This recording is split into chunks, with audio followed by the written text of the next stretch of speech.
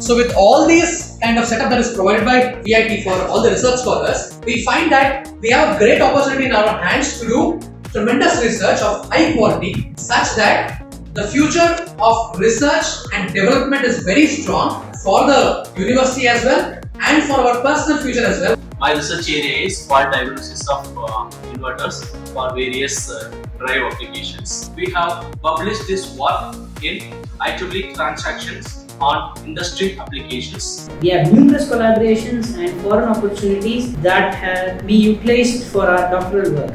These ideas have kept my research interest kindled and excited. I am very much thankful to VIT for providing me with excellent facilities and a healthy research environment to accomplish my research work in an efficient manner.